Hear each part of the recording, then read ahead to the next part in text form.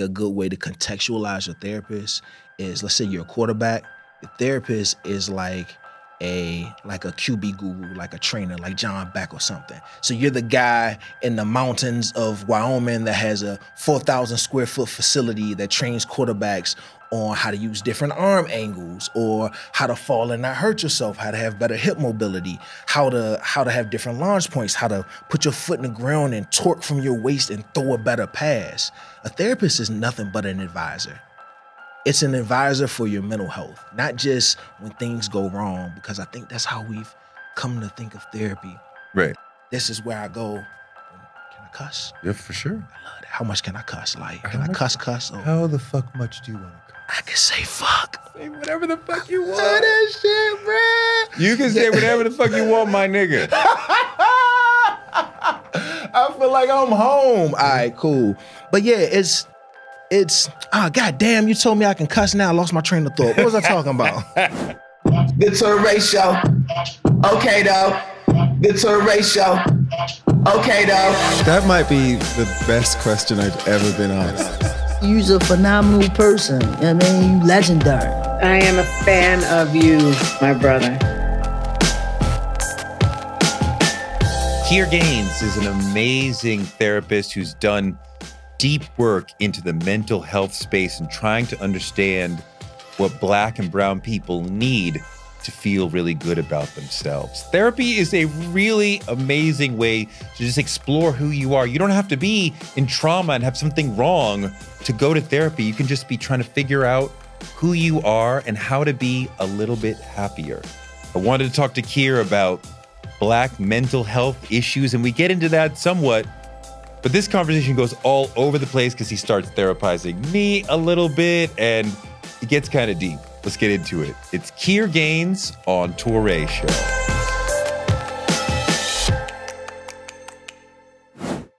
So, you're an expert in dealing with Black men's mental health needs. Mm-hmm.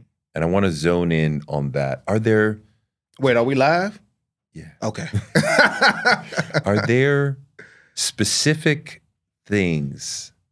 specific challenges that Black men have? Because you're a licensed therapist, so you see all sorts of people, mm-hmm. and you are educated and experienced in dealing with all sorts of people. But what are the specific challenges that Black men are dealing with? So many. Let me see. The things that come to my mind automatically, hyper-independence, the idea that if I don't reach my goals by myself, and I don't know if this is just specific to Black men, but I notice it in a different way in Black men than I notice it. That we want to be hyper-independent. The desire to be hyper-independent based on what your environment tells you is correct growing up. So think about it, like even dating prospects. Let's say you're a young man, you're 25 years old, you're working, you're doing your thing, you're single, but you live at home with your mom. With Black men, it feels like that's a specific character indictment because there's an expectation that you reach your goals independent of the help of anyone else. So, for example, with a lot of Black men, they'll come into the office and they'll say something like, yeah, I had this problem. I was feeling really down. I just isolated myself for a little bit, put my head down, and just got to work. It's like, okay, well, who did you tell about your problems? Nah, nobody. Well, why didn't you tell anybody about your problems? I didn't want to be a burden. And then we will continue and we'll just keep reframing those thoughts so I can get an idea of what he means by being a burden. And it kind of distills down into this idea that I don't want to have to depend on anybody for anything, because if I do, then I'm somehow less than a man. And that doesn't work. Y'all saw this Instagram video where this guy said, my son, if he graduates college and he doesn't have a job, I'll tell him to come home. If he's depressed and his mental health isn't good, I'll tell him come home. If he loses his job, I'll tell him come home. If his wife leaves him, I'll tell him come home. I want my son to know that no matter what happens to him, he can always come home. Mm-hmm. And he's still a whole person. He's still a man. He's still my baby. He needs to be here where he can get love and support. Mm-hmm. And that's just not something that I recognize in a lot of Black men, even the desire to have that level of support for someone as an adult, because the expectation is you shouldn't have to do that. You should be able to stand on your own. If you can't get it yourself, then that means it's not for you to have. I noticed that. I feel like also we are supposed to be strong. Oh, yeah. Nothing bothers me. Not supposed to be depressed or sad or even knocked back. I know sometimes I've talked to brothers who are going through something and they're like, oh, I'm good. I'm cool. I'm like, I know you're going through something. Like, I'm good. I just got fired, divorced. Like, I'm good. Like, we're always, stiff upper lip. Mm-hmm. Nothing bothers me. And like, even I did it to my own dad because when his mom died and I was like 10, I was like, is he gonna cry? And my mom was like, he's not gonna cry in front of you. Did he? No. And I was like, and in retrospect, I'm policing his ability to be emotional. And like, it might have been a really great lesson for me because when he passed, I was sad, but I didn't cry. Did you feel a need? I'm not trying to therapize you. No, I'm not trying to be therapized, but it's part of the conversation. It's natural. Yeah, it's part of the conversation. Because I'm curious now. Did you feel a desire to cry? Did you feel the emotion that was there that would lead to that action? I wasn't fighting it. I wasn't suppressing it. Mm-hmm. I'll tell you, it took me because it's like 6 days, whatever, between the passing and the funeral. Mm-hmm. It took me a couple of days, like at least 48 hours to fully realize, oh, this is happening to me. Because it was like, oh, mom needs this, this, and this. I need to support my sister this, and this way. They need the obit written. I know how to do that. I'll help. Keep yourself busy. Like, oh, you need the food. I'll get that. And I wasn't trying to run from it. And then I remember sitting in a parking lot and be like, yo, this is happening to you also. Like, oh, yeah. And like, I mean, he was quite old and he was not really in his body anymore. So I think I really said goodbye when he was still here. But I still didn't cry in the hospital or the nursing home. But I was sad, but it never felt like I want to cry. And even at the funeral, I was like, it's so beautiful that you showed up and you showed up. And, but it was not, it was like, I could look outside of myself and say, I probably should cry at some point in this situation, but it's like, he's not gonna cry. But he feels sad. But I've been trained as a Black man, like, we strong. Yeah, I mean, whatever you get practice reps in, you're probably going to be pretty good at. Mm-hmm. And around 5 or 6, there's a lot of research and literature that suggests that boys, and I would imagine specifically Black boys, abandon that part of their humanity to get community from other little boys. And that's kind of where it starts. But I just got one more question about the crying thing. When did you cry? About that? Yeah. Oh, I never did. About my father passing. I still think about him, and I am sad that he's not here to see this or that happen. But I never teared up and cried about it. Mm-hmm. Yeah, that man. I mean, just it makes me think about your earlier question. What do you see in Black men in therapy? And I see a lot of Black men in their grief space. And what happens to Black men is because we've developed this scaffold, like just the schema of Americans, the way we look at Black men, there's an expectation that we're going to withhold our emotions and we're going to have that level of stoicism, at least topically. But not in everyone's grief process, they don't always express their emotions that way. Or sometimes you say he wasn't in his body anymore. Sometimes we have these mechanisms that allow us to accept death in a really specific way that maybe that's not the way we emote. Yeah. That's not the way we get that emotional expression off at all for a period of time. But when people think of grief, we think of crying. So I must be doing this wrong. Maybe, am I supposed to cry right now? There's a confusion about that process. Is it necessary for me to cry in that situation? I can't answer that. I don't know. Because you're focused on like, did you cry? When did you cry? Mm-hmm. And I tell you, I didn't. I felt sad, but I didn't cry. Is that okay? I don't think there's a good or a bad. I think as long as you find a healthy way to process the reality of that situation, to step into your body and realize, oh, this is happening to me too, to not other your problems.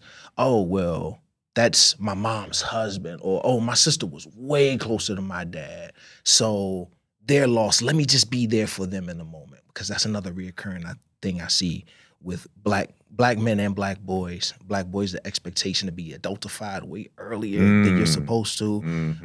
Even in a lot of rap songs, you'll hear these boys who are from these urban communities say, I'm gonna take care of you, mama, I'm gonna buy you a house. It's my job to take care of you, and I'm taking the on man the of the house. responsibilities of being the man before your mind is prepared to assume that role. It's a lot there, you know. So to answer your question, no, it's not good or bad that you didn't cry. It's a part of your process. If I were your therapist, I wouldn't be so stuck on the fact that you didn't cry. I would be more concerned on what healthy ways you're processing those emotions. So how do you memorialize your father? How do you think about him? How often are you telling stories about him? How often do you sit and reflect on his life as it pertained to you and him as a whole completely different individual? You're just a portion of his life. That man was he was a whole person before you were born. For sure. You know, how do you move through life accepting the reality of him not being here anymore? How does this new life look for you? You know, that type of stuff. Yeah, no, I mean, he had a whole child who's old enough to have a child around my age. Oh, wow. So he had a child very young. It's interesting because right before the pandemic, my sister and I went to dinner with her, our half-sister, and I'm like, I'm just here for the stories. I just want to hear the history. Because there was always a little whisper going around in the family that his dad was black. I'm white. Well, that his dad was white. Was it true? Well, it was always said no. And then she said yes. Interesting. Because she's 20 years older than me. So she knows She got some things, intel, right? yeah. She talked to people.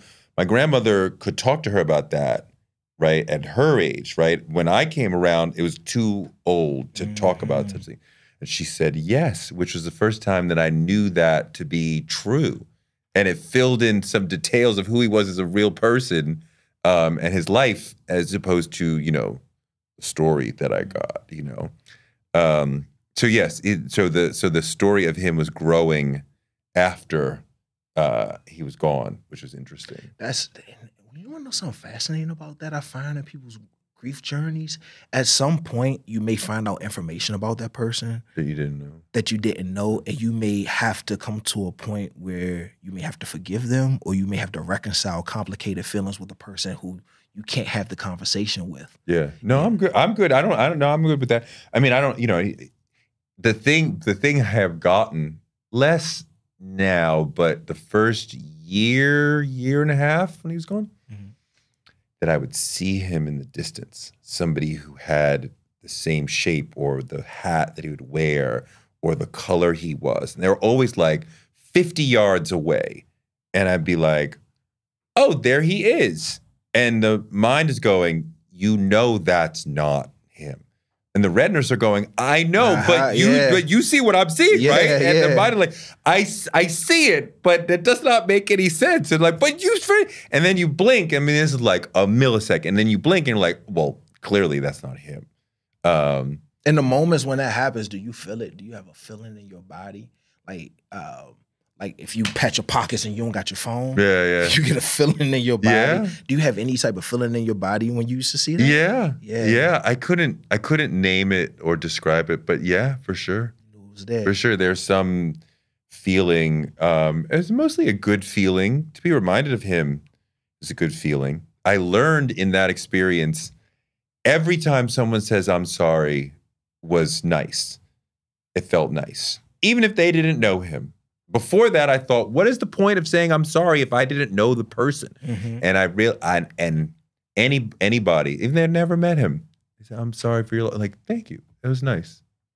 I didn't realize that. Man, now you got me thinking about my own grief journey. Why you started that? Because I lost my mom in 2004. And after I graduated from high school, and I found myself actually avoiding the "how's your mom? I'm so sorry" thing, because people don't know what to say. No, they don't. They're at a loss for words, and then they feel pressure and they feel compelled to just put something on your heart. But like, you're like the 100th person I had this conversation with. It's not doing what you think it's doing. So now I found, especially when you're 18. Yeah, you were 18. Yeah, 18. I mean, that's young. It is. But I've arrived to the place where I've learned that losing your parent at any age is always hard. It's just a different brand of hard. Yeah, I think for sure. I think, see, I was able to say to myself and to him, like, you had a full, long life, started in projects, you know, moved to the suburbs, ran a business, ran the course of that, like saw like 80 some, you know, years, you know, you had a long life, saw your kids become adults. Like, if you passed in the middle of the story, she don't know what's going to happen to her baby Kier. I know. Is he going to make it? Yeah. He's promising, but who knows? You don't even know what your dreams are at that point. Nah, man. You're a completely different person. Yeah. Yeah. It's something to think about. It's life. I think just like you not crying, I've come to accept the reality. I think the way that I deal with it is to look at it holistically. That's just the way my story went. That's the way her story went. But life continues to move on. I think racism is a big part of what Black men have to deal with as far as their mental health. Is that what you find? I find that it's, if the world is an elevator in terms of Black men, and if Black men's lives, put it like that, are an elevator, I would say sometimes racism is that delightful little music playing in the stereo. It be there in the background. You know, it's ever so soft. It touches your life in ways that you don't always see or anticipate. But yeah, absolutely. I feel like sometimes it is emasculating or humbling racism in a way that we reject. That does not align with how we think of ourselves. We think we're the shit, right? Black men, ego. We all got the ego turned up. I am the man. I can do anything. And the racism undercuts that. And sometimes that leads to you think about yourself differently, but usually not. It usually you treat other people, especially women, worse. Oh, now you cooking. Now you hitting on a whole nother conversation. Yeah, but I also want to make the distinction between ego, bravado, and self-confidence.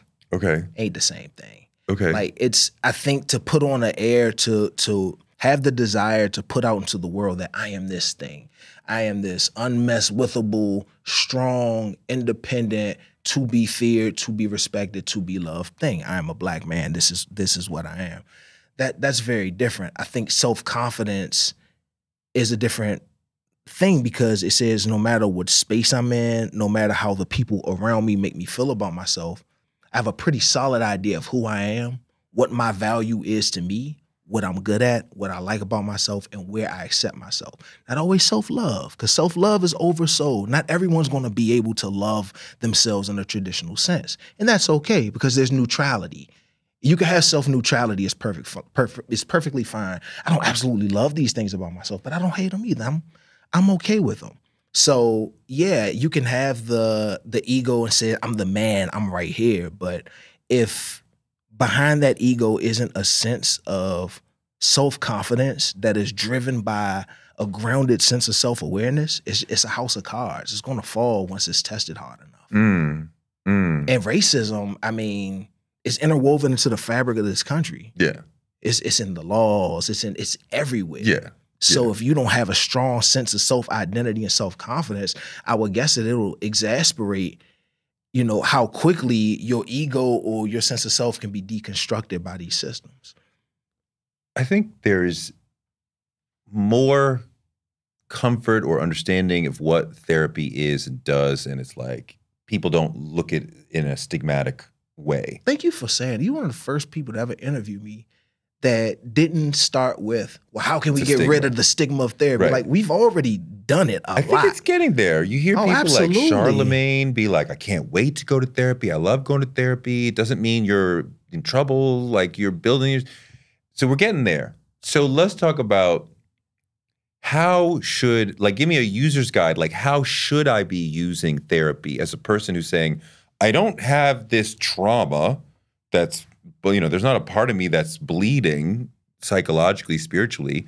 But, you know, a lot of people go to therapy. They say it does a lot of things for them. So how should I be using therapy? How should I approach my therapist so that I can get a lot out of it?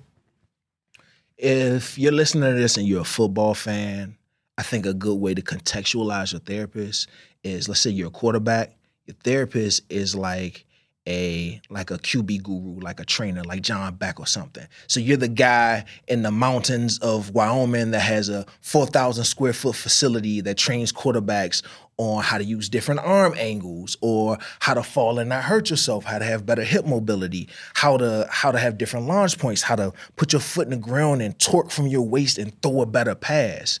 A therapist is nothing but an advisor. It's an advisor for your mental health, not just when things go wrong, because I think that's how we've come to think of therapy. Right. This is where I go. Can I cuss? Yeah, for sure. I love that. How much can I cuss? Like, How can I much- cuss? Or How the fuck much do you want to cuss? I can say fuck. Say whatever the fuck you want. That shit, bruh. You can say whatever the fuck you want, my nigga.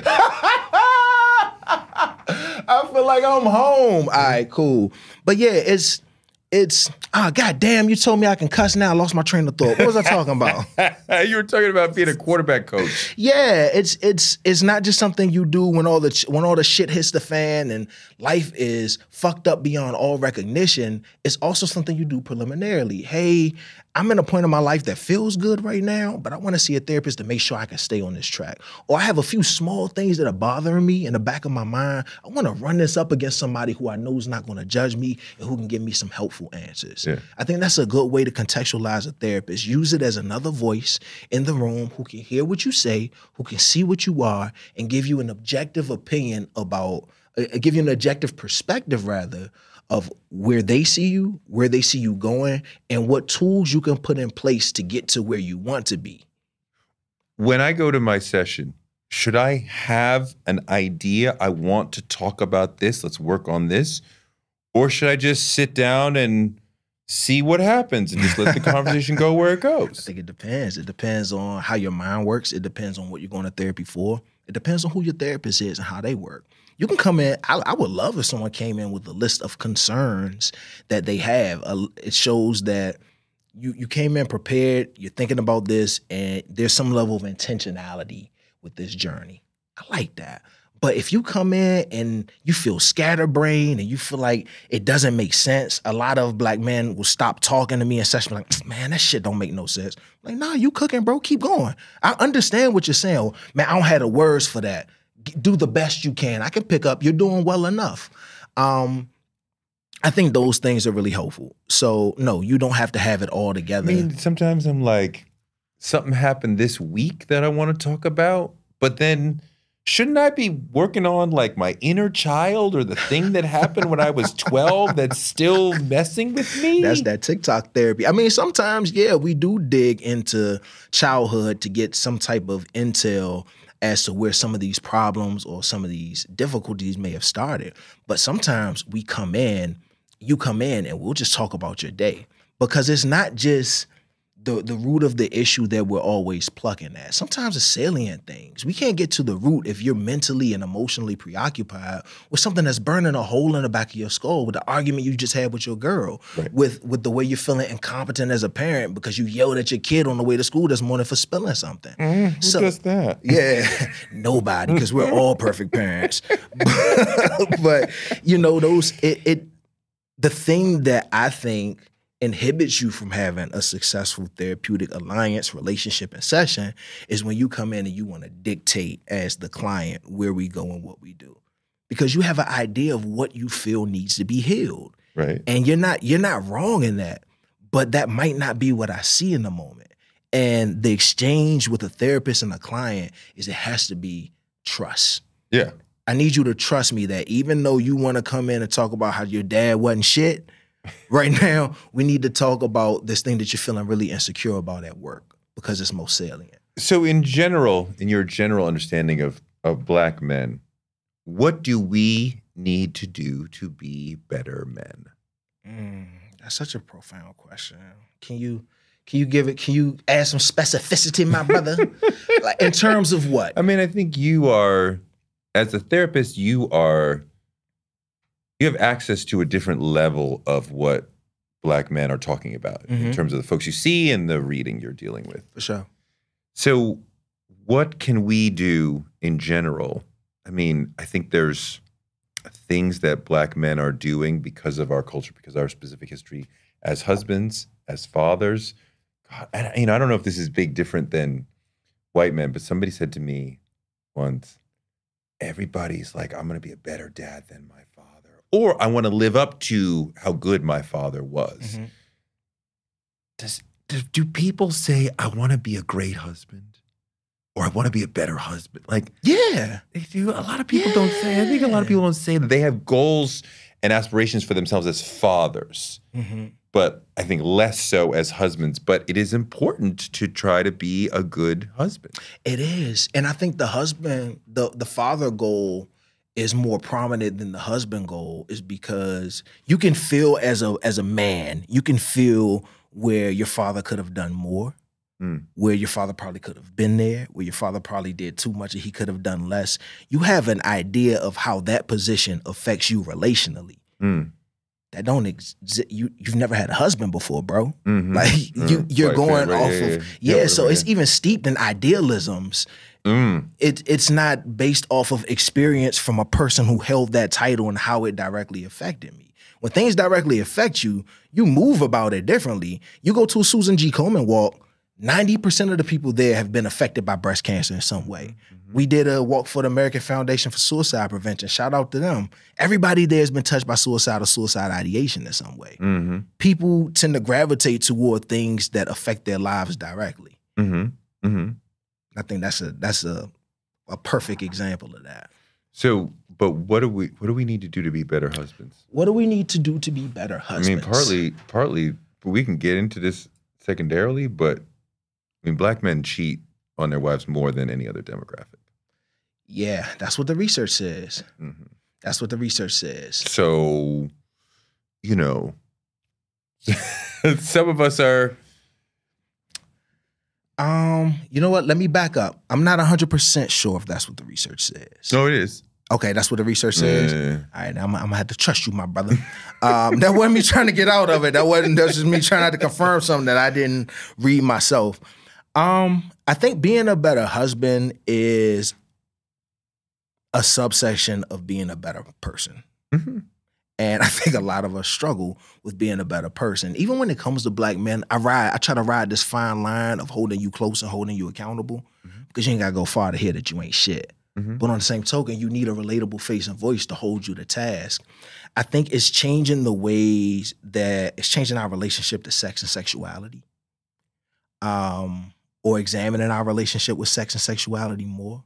It's finding ways or means of validation that don't include sex. I think being a better husband is about building community full of other men who are also husbands, and drawing from their experiences, allowing yourself to be in a community of people you trust enough to tell you that you're doing something that isn't right. And you don't just write that off as, oh man, y'all hating or y'all don't understand. They're in a similar situation. You can't just write their words off. You're actually forced to listen to them. I think we absolutely, positively need to expand that. Man, this is gonna be tough for a lot of dudes. Your eyes open wide as shit. Like, what is he about to say? Bring it. I think just in terms of male identity, you have to expand what that means. What do you mean? How you present in the world and what classifies you as a man. For example, I know some dudes now, they get their fingernails painted. And there's arguments that you're not a man if you get your fingernails painted. It's a very narrow definition of what a man is. I think that needs to expand, and we need to put different things in the bucket of what being a man is. So if there's something that is non-threatening, you know, if I'm a man, I gotta face the door the whole time because I never know when a threat's gonna come. I gotta be a threatening presence. I gotta be strong. If we allow being non-threatening but still being powerful to be a part of the scheme of manhood, or allow you to still feel masculine even though you're not the most aggressive, biggest, scariest thing in the room, I think that allows for people to have character changes that are more flexible, or people to be more, for men to be more accepting of the different parts of their personality. We as Black men put so much value in your ability to seem threatening. Like if you seem tough and strong, deep voice and badass, and I think he would kick my ass or most men's ass, I respect him. He's a tough guy. I respect him. I think that's a nature brain mechanism. Even in nature, if you're a little scrawny lion and a big ass lion with the nice silky mane come by, and his roar is deeper than yours, and his paws are bigger than yours, and his teeth are longer, you know, the law of nature is if I can beat your ass, then there's not much you can really do to me or say to me. We got a society where we have equity, so your physical scariness only takes you so far. Right. My brain power can take me further than my physicality and society. But I think that's a natural brain mechanism for human beings. That's interesting. Bigger and scarier. You can secure more food. You're probably a stronger mate to succeed, to have all your kids run through the line of succession with. What do you want to see us do to be better fathers? What do we need to do? I think it's hard to take someone to a place where you've never been. I think in order to be a better father, you have to learn how to control your guilt, or learn to get a handle on your guilt. Guilt about what? Guilt about not being enough. Not being enough can prevent some men from even being in their kids' lives. Well, the example of, a big part of the example of fatherhood that I was taught is dad works all the time to provide and take care of you. So to me, I'm working all the time is how I show you my love and I am able to provide. And are there times when maybe you should stop working and just play? That's maybe, but the answer is yes, but that's a good example of opening up what it means to be a man in terms of identity. I go to work, I provide. That was dope as shit in 1964. Well, it's still essential to being a man, is it not? It is, but it's that plus now. That's not enough anymore. You have to have emotional awareness. You have to be able to, when your son falls down and he scrapes his knee, in 1964, you probably tell him, get up, stiff up a lip. Now you got to get to his level. You have to have a conversation with him. You have to see how he feels. You have to follow up. 1964, your son gets too wordy, you might smack him in the mouth. Did you get hit? Nah, I didn't get hit. I got 3 ass whoopings my whole life. I got hit a lot. For real? And I think about, I be wanting to ask about that because there's just so many different perspectives. Do you feel like it was helpful to you? No, because I now see that I was mostly being moody, right? I think I had like just moody, young artist, chemical, whatever. Like I'm just down right now. So maybe I was a little rude or a little talkbacky or whatever. I was never a bad kid. I was never disrespectful, but like, you know, my mood is here now. And I got in trouble for that. And I'm talking like 3, 4, 5 years old. I had no ability to modulate what I was being spanked for. So I would love to not do the things that get me spanked, but I cannot control. So I mean, I just hope that the weather goes this way and I don't get spanked today. But like, you know, it doesn't, and the spanking's not going to prevent me from doing it tomorrow because this is who I am at 3, 4, 5, maybe 6. And there's no course correction behind that sometimes. There's no restorative conversation. There's no, and I ask people because, you know, in the Black community, ass whipping was a religion at some point. For sure. And folks have different ideas of how helpful that was. And if you don't spank, you are spoiling the child. Oh, absolutely. Because you know that's what's wrong with Generation Alpha, right? Right. All these kids, they're not getting enough ass whoopings. The thing I tell people all the time when they think that is when you did get a whipping, who was the whipping for? Was it for you to have changed behavior? or was it for them? And if you don't know the answer, or if the answer was it was for you, how could you tell the difference between you getting your ass whooped because you did something bad versus you getting your ass whooped because your dad was made to feel small in society that day, and you're the smallest, weakest person in the house, and you can't, what you gonna do to defend yourself? Or what if you did something to remind them or make them think that they're not a good enough parent, and what you got was the rage. It wasn't for corrective action or anything like that. It wasn't to help you be a different person. How can you tell the difference between them exercising and venting their frustrations on the smallest, weakest person in the house with the smallest voice versus them doing something for your long-term benefit? How do you make the distinction between those two things? Well, I mean, as soon as you start getting spanked, you are in fear and peril, and you can't learn when you're in peril and fear. You talk about emotional awareness. It seems hard as a Black man to learn and act on emotional awareness because most other men around you don't want to hear about it. And a lot of the women in your life will police you for being it. Like for being emotionally aware or for not being emotionally aware? No, for being emotionally aware. You're too emotional. Oh, yeah, for sure. They don't want to hear it. Yeah. You're sad or whatever. You're like, oh, I don't want to hear all that. Like, you're going to be there for me when I'm sad. But don't be a whole person with your own feelings and shit. I mean, right? Yeah. To say nothing of, it's constantly mocked in commercials. The guy who is sad or whatever is constantly the butt of a joke in a commercial or a TV show, whatever. But the women in our lives will say they want it, and then when they get it, they're like, I don't know if I want to deal with you sad. I mean, it's different drawing a picture of what you want out of somebody in your head versus what it looks like when they bring it to you with their worldview and their stuff, and you got to deal with it right then and there. That is a tough one because the emotional expression of, because there's the emotion, the thing that you feel, and then there's emotional expression, which is the way it comes out. And sometimes with Black men, we only feel comfortable with a shortened menu list of emotional expressions. And when it gets mocked that way, that's negative reinforcement, bruh. Your brain is being taught that when you do this thing, negative things happen. So next time, I'm going to do this thing less. And if that happens 1, 5, 10, 20 times throughout the course of your life, it changes your personality and it changes the level of comfort you have, even within yourself, to express those emotions to other people, especially somebody you're romantically dating. Like, who would want to appear weaker and less of how they see themselves? But it's natural and it's comfortable. It's allowed for her to say, I feel weak, comfort me, listen to me, right? Tell me it's going to be okay. Okay, I'll do that. But every once in a while, I'm like, yo, I feel nervous about life, scared. Can I show that to you? Like, a lot of women are like, I don't want to see that. Or I'm upset with you about X.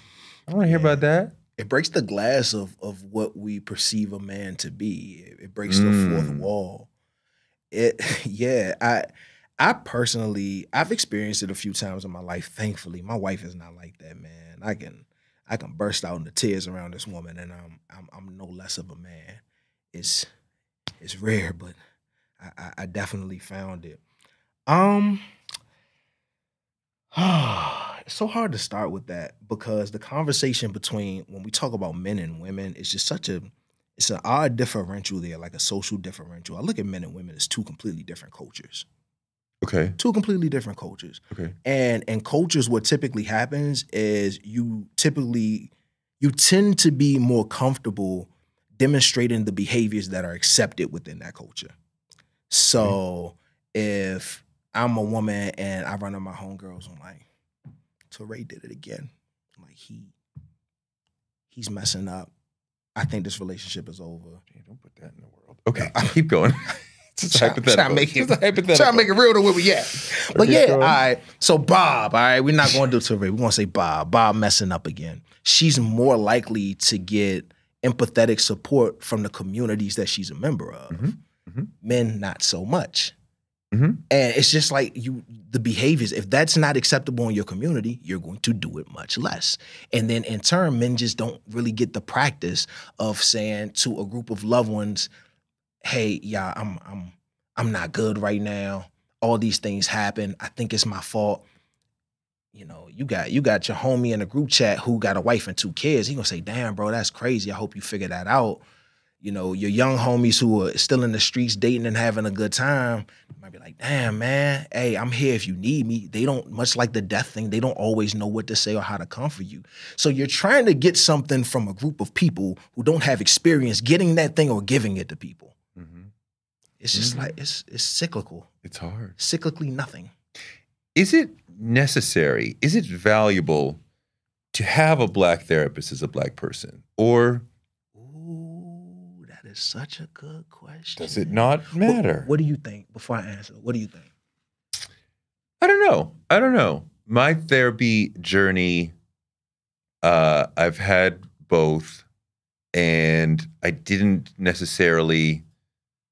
not feel like, oh, with the Black therapist, I'm like, we're right on a level so we can get, like, I just didn't feel that. That is the dream. That is the imagination of what will happen. Socially, I connect with Black people much more easily, right? Like, I see it at the gym. I can walk up to any Black person and be like, yo, what's good? We might have a conversation, might just bump fists, but like, I mean, like, all the Black people at the gym are like, we are touching base with each other at some point. Say, white people, it's much harder or trickier to become. For some, I have some gym friends, right? But it takes a little bit more work with the white people. So this is the expectation in general, I would think, that I'm going to bond with the Black therapist more quickly and we get deeper, faster. That has not necessarily been my experience. I do not want to be in therapy explaining racism to somebody. That's that would kill me. Usually the thing. That would kill me. It's the shared experiences. So the answer is, it depends. It depends. Personally, I think your therapist doesn't need to be Black because you're Black to be effective. Your therapist needs to be effective and have cultural competency. Right. But there is something to be said for not having to explain to someone in a room why I feel a certain way, because being a tall Black man means if I'm walking behind somebody on the sidewalk, they either look like they're in fear, I have to cross the street, I have to be so situationally aware of what my body's doing and where it is in proximity to other folks that it's exhausting. Another Black man will understand that more than somebody who hasn't been in this type of body or been in this experience. But there's a caveat. It's this thing called assumed similarity. And assumed similarity says, because you're a Black man and I'm a Black man, when you come to therapy and you talk to me, because I lived in this experience, the things that you don't tell me or the things you haven't told me yet or the things we've yet to discover, I fill them in with my own experience. I assume because we have similar ancestry that we have shared experiences. And that's not always true. So I make assumptions about you as a Black man based on my concept of Black men, not who you actually are. That's a bias that's coming from the therapist. Oh, 100%. Not from me. Not from the client. Not in this instance. It's coming from the therapist. Right. So and I mean, see, there is a danger in that because you may be assuming X, Y, and Z, so I don't have to verbalize them. Because you're like, yeah, I understand how racism affects you. And part of the thing is just verbalizing things. Sometimes I'm like, I didn't do any work, but I talked about this, this, and this, and I feel better. Or I don't know how racism affects you. I'm assuming I do because I know how racism affects me, and I know how it affects Black men generally. That's not the same thing. It's not, although if I had a white therapist who was asking certain questions about racism, as in like, I don't understand what you're talking about, that would bother me. Like, I mean, and my friends, if a white person can ask me certain questions about racism, but there are certain other questions that like, okay, you're too rudimentary for me to be close to you. Like, you gotta come to me with some competency, some understanding, right? I don't want you to fucking tell me you read the new Jim Crow. Oh my God. But I want to know that you understand. What was the joints when the Democrats took a knee in the Capitol building? God, please don't do that. With the kente cloth. Oh, but man. just having a general fluency of like, I do understand that racism is real, Mm-hmm. right? That white privilege is real. Like, let's talk about life. Great. But if I have to prove to, like, well, how do you know that it was racist when the cop shot the kid? I'm with you. I'm with you. That's a barrier, I think, and that's the part where I say it depends, because it also depends on your own level of comfort and your life and your lived experiences.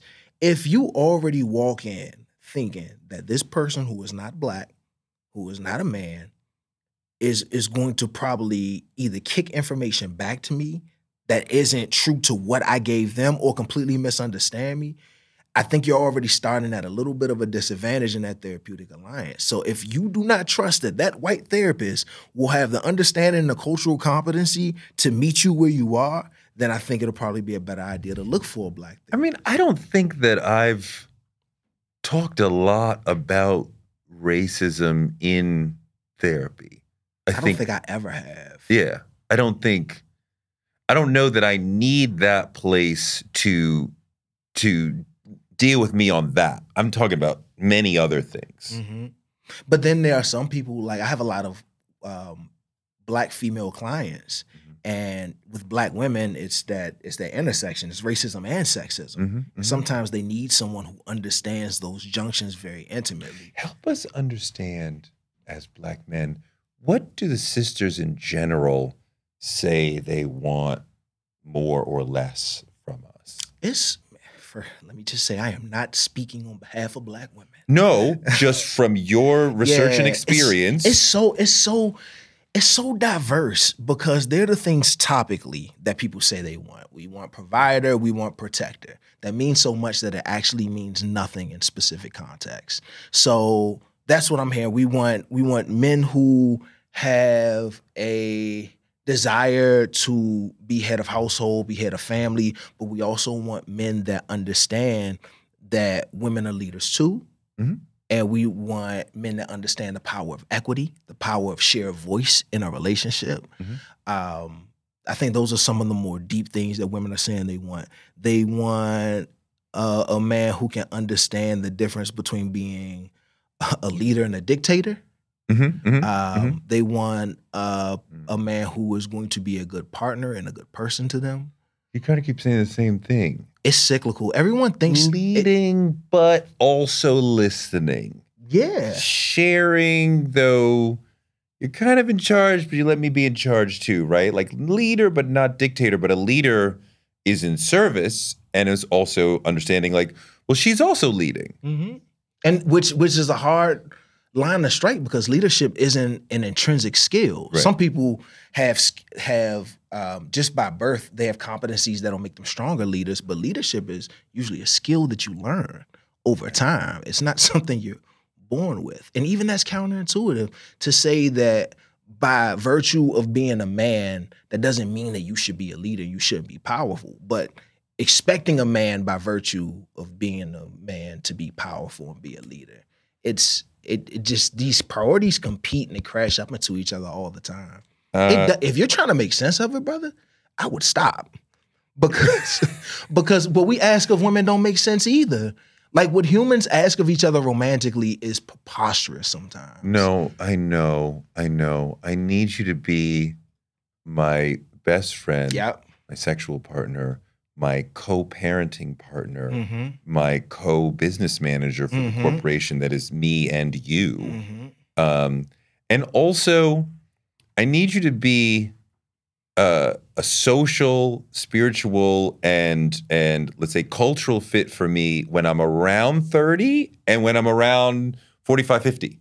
When I may have changed, right? And maybe we walk the same path, but like I may have developed different things that I'm interested in than you are, but we still got to be really close. Of course. And that's just the shit she does for you. She ain't even start working on herself yet. Right. Yeah, that's just the part of her that has some tie to you. That's not the part of her that may be a mom, the part of her that may be a professional, the part of her that has grown in the last 20 years. She doesn't like the same things. She doesn't have the same goals. One difficult thing for me that I think I got through, because before we had kids, right, like I was her guy. I was the center of her world, right? Oh, we go over this a lot in therapy. Please give it to me. And then, having the baby, being pregnant and having the baby, you are displaced. Mm-hmm. You are no longer the sun. You are the moon, and the baby is the sun. Mm-hmm. And you love the baby too. Oh, no doubt. But her entire focus is everything for the baby. From sun up to sundown, it's all about whatever the baby needs. And that's great. But at some point, you're also like, well, I used to get, you have been displaced. You are no longer number one in her heart, and you will never again be number one in her heart. And it's hard. It is. And that's where a lot of resentment comes in.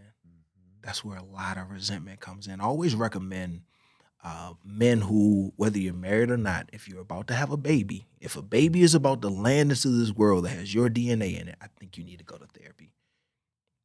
It's a lot to reconcile with. Being a partner, when the partnership used to just be about the two of you all, and it's not anymore.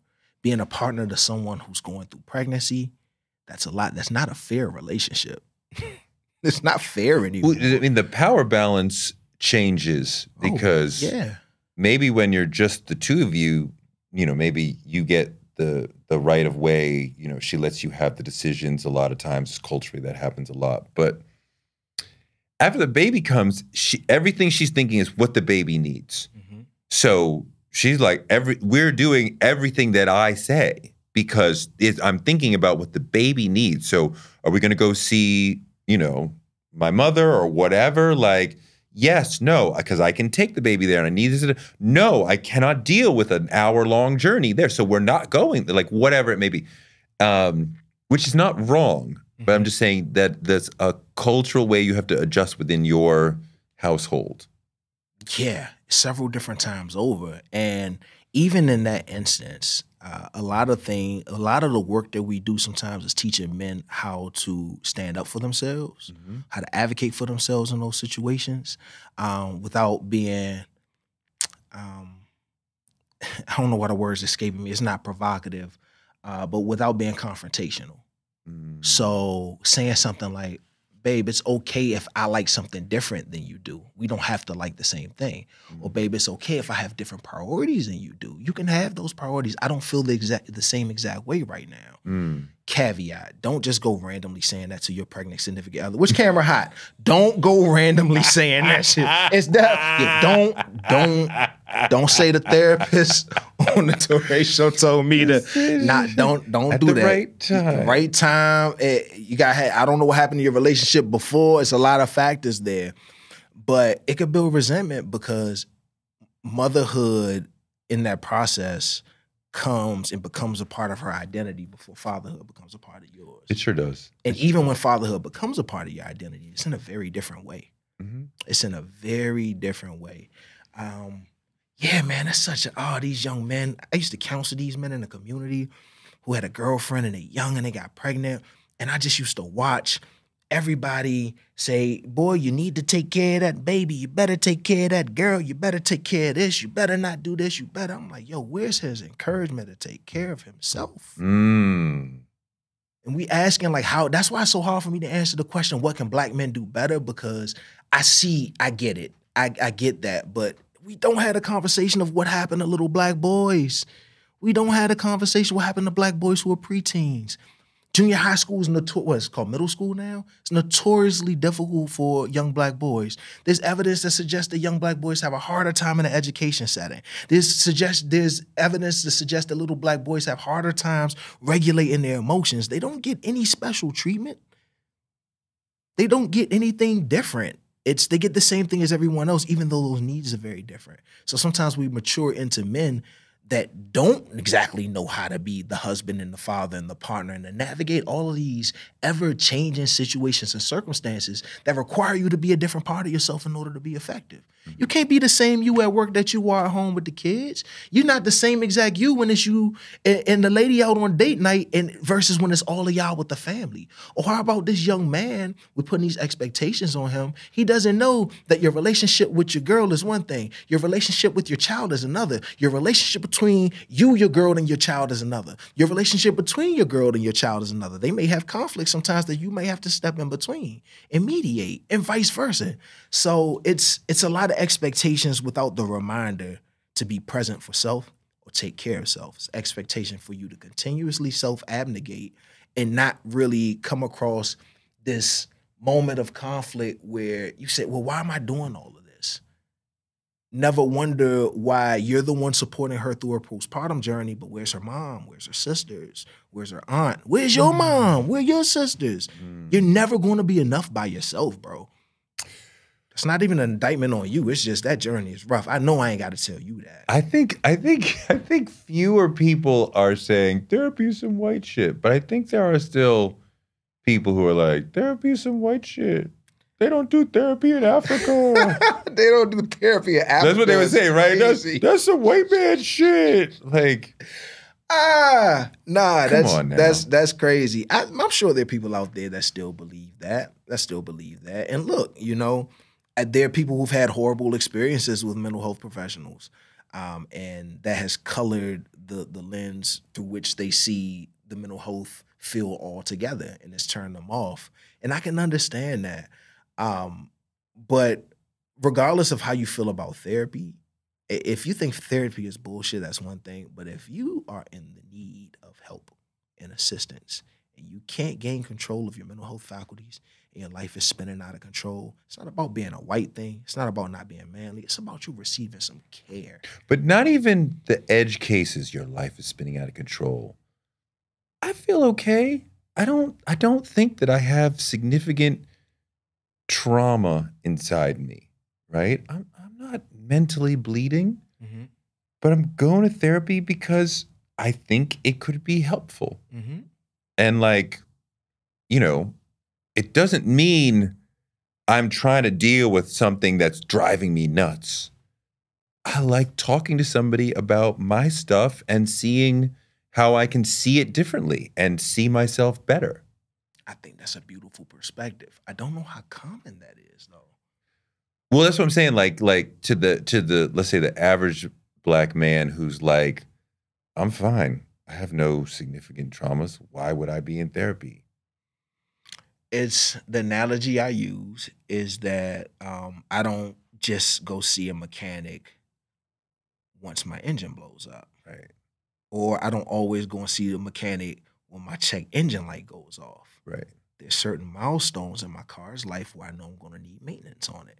Now, keep in mind that's very tangible. You can see the thread on the tread on tires disappear. You can take your dipstick and you can see shards of black dust where oil is supposed to be. You can physically see those things. But when you're dealing with life and you're taking care of your mom and your sisters and you're going to work and you're working out and all these things that distract you from, you know what I'm saying, the main thing, it's a lot easier not to see that. So yeah, it's of course you don't have to wait until your life is spinning out of control to go to therapy, but I'm just not sure if everyone has the sensitivity, like an emotional threshold where they can see life that way. You see a therapist? Yeah. Actually, I'm in between therapists right now. It's hard for me to find a therapist. Why? So not all, I think it's a lot of different reasons. When some therapists find out I'm a therapist, it's like, oh God, finally someone who understands. And then it turns into a joint therapy session, which I don't enjoy because I'm there to talk about me. Yeah. And it becomes about the both of them. Because therapists are humans. And sometimes they accumulate experiences and thoughts that they don't have, and they don't have anyone to bounce it off of. And when you get in the room, they can see that in you. And it's like, so now we're talking about your life. That doesn't really work for me.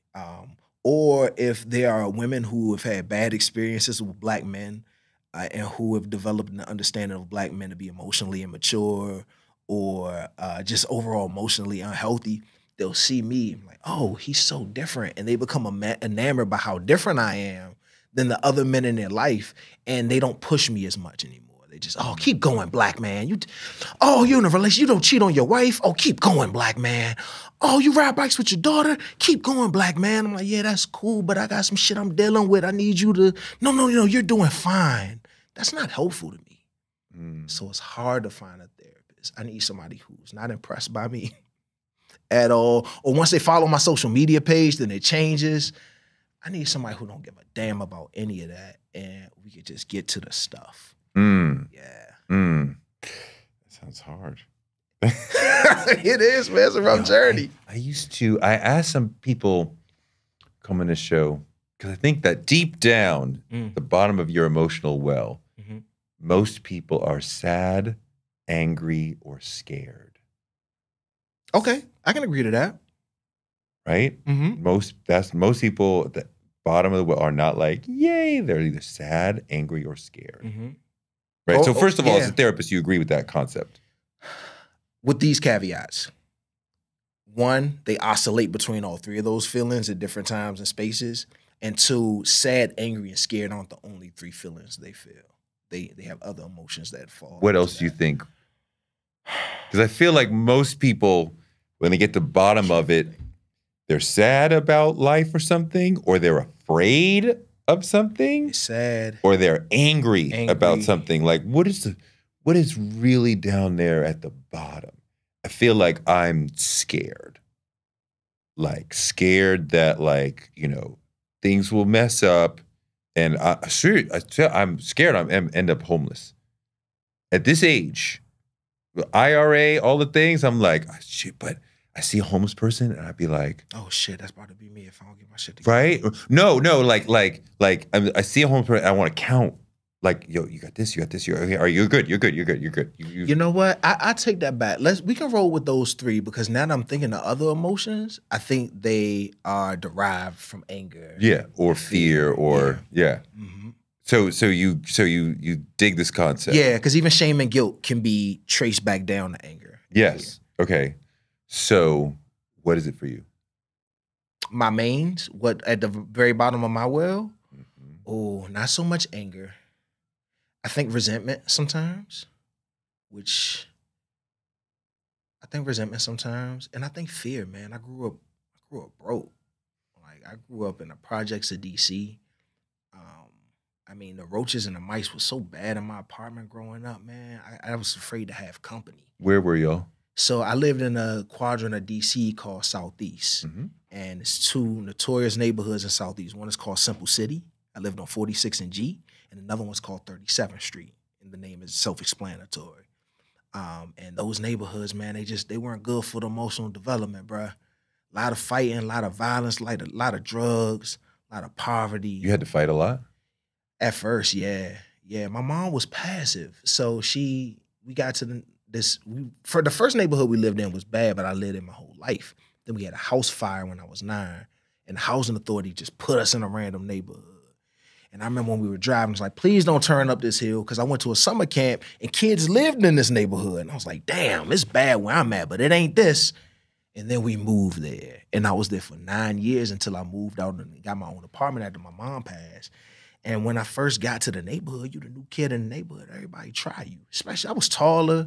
You know, I was into science and shit. I wasn't no gangster, man. I like music and science. And I got to the neighborhood, and you realize that those kids didn't come from the same household that I came from. And sometimes you open your mouth, and if you say a word that's bigger than what they can comprehend, a fist coming next. Wait, what? Yeah, so let's a word bigger than they could comprehend, and they would just punch you in the face? It's happened before, absolutely. And then you learn that, okay, well, my mom says don't hit y'all back, but all this fighting and the gun pulling, it doesn't stop. So the next time somebody comes at me, before he has a chance to get too aggressive, I'm going to hit him in his mouth first. And man, you get some positive feedback from that. Come to find out, who knew? When you punch a kid in his mouth first, everybody respects you. They don't play with you the same way. And it's like, look up to you now. Okay, you tough. Okay, you got it. But that tool, what I learned, and a lot of men carry this too, that tool is very useful for you for a very small period of time. Yeah.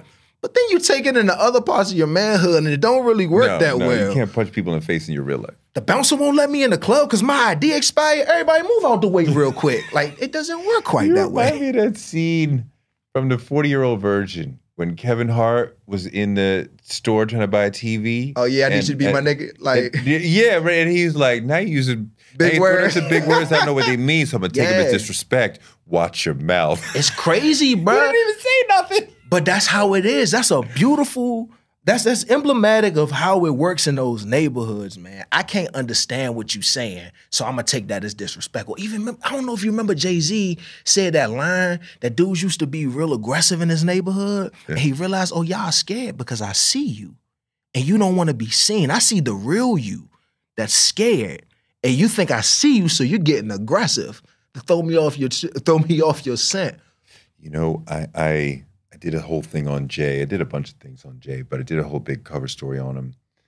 And really digging into his psyche, I've really figured out something like almost therapizing him. Yeah, give it to me, man. Because I think he's a fascinating dude. Very much so, right? And he, especially the first 6, 7, 8 years of his career, is like he's the coolest dude out, right? He's icy, right? He's chill. And I don't mean jewelry. I mean like emotionally icy. He's chill. And we started talking about his life, and he looked up to his dad like Superman. Yeah. And when he was around 10, his uncle, Jay's uncle, got shot and killed, and his dad kind of went into the street looking for that guy to get him back. And in that, he kind of leaves the family. And Jay was crushed. Superman has left the home. And he was so hurt. He's like, I never want to be this hurt again.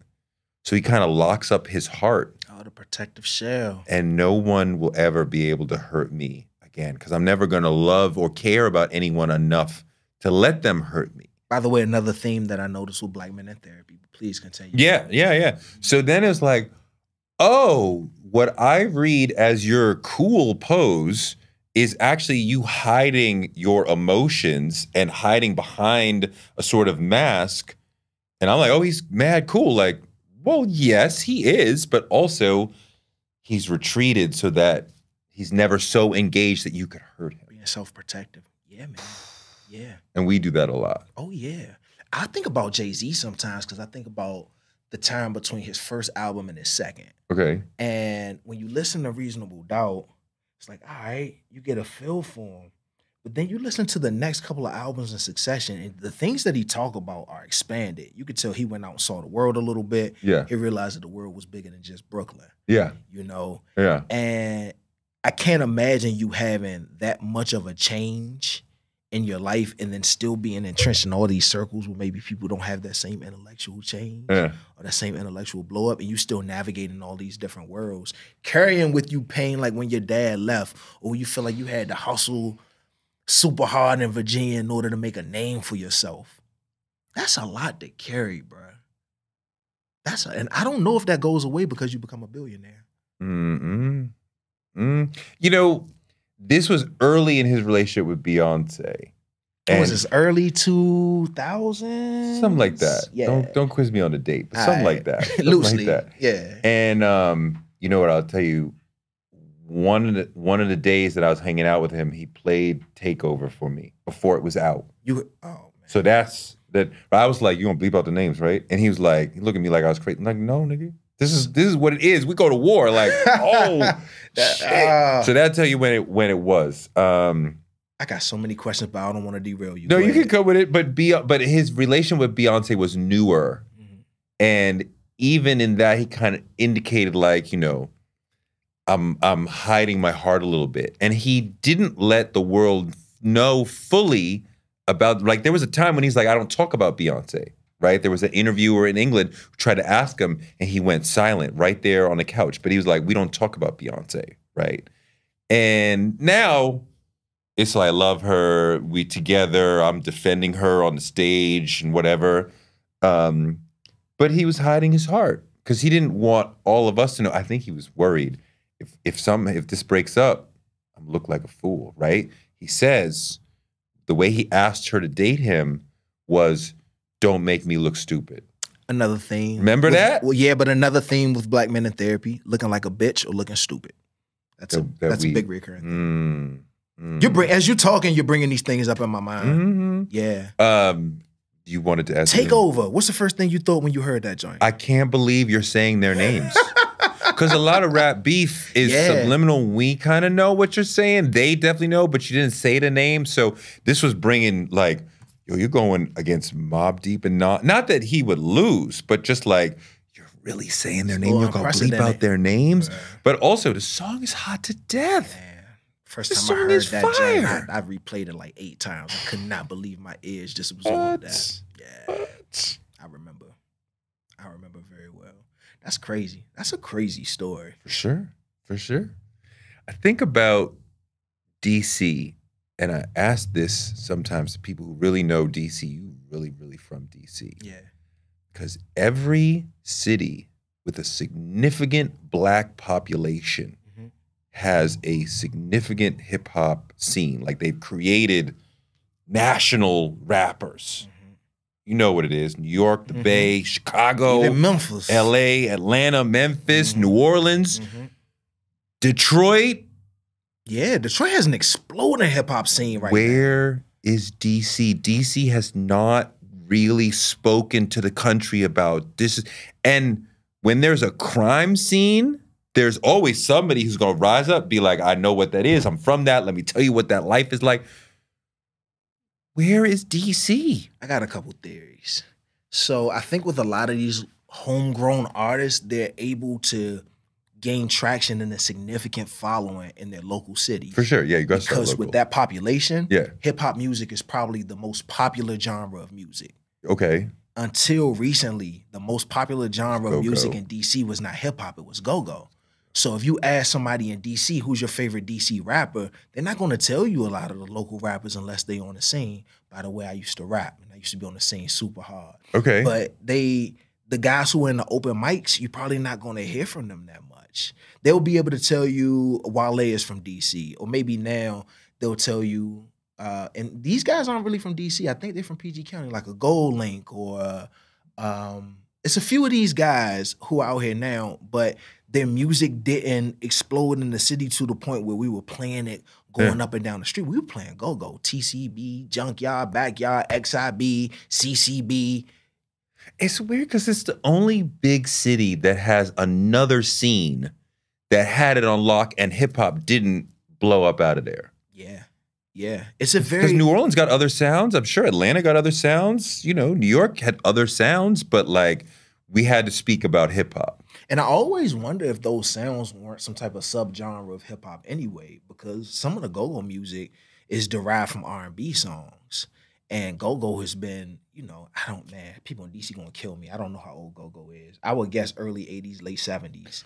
But okay, but I mean, you know, yeah, no, it's just always been surprising. to me. It's not prominent enough. We don't have like the audience isn't there for the local homegrown artists enough for them to have the city on lock and garner attention from across the country. And then go-go is so specific to DC, it can be an acquired taste for some because it's so heavily percussive that once it leaves DC and it's unfamiliar to ears, they're probably not going to adopt it the same way. You listen to Memphis rap, you listen to a Yo Gotti or a Glorilla, like that bouncing they flow, that translates everywhere. You can bounce to that in Brooklyn. Yeah, for sure. But go-go is so percussive, and they shout out neighborhoods in DC who you ain't never heard of if you're not from there. It's just a different, the gap to relatability is wider for the larger national audience. At least that's what I think. Can you spit a rhyme? Come on, bro. Just ask him. You can spit a rhyme. You said you used to rhyme. Can you spit a rhyme? You want to know, man? I always dreaded somebody asking me that shit. I'm trying to decide if I'm going to do it. Oh, you should definitely do it. There's not even a beat, so we're not even judging it, like, you know. All right. Damn. It don't have to be a whole 16. Watch I open my eyes and you still looking at me. Damn, all right.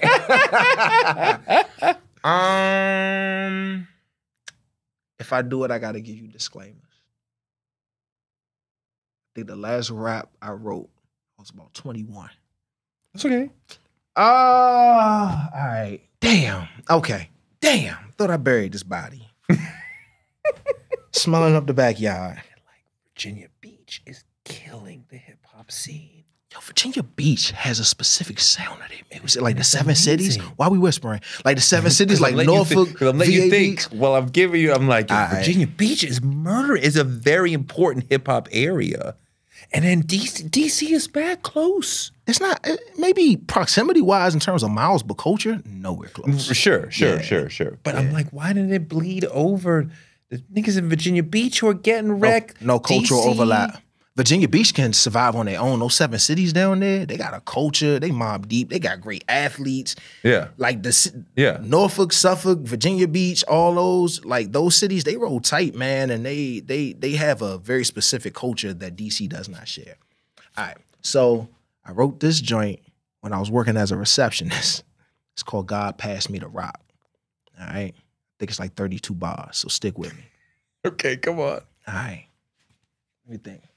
All right, it go like this. God passed me the rock. It's up to me to make the play of the game and shoot the 3 before the buzz of the clock.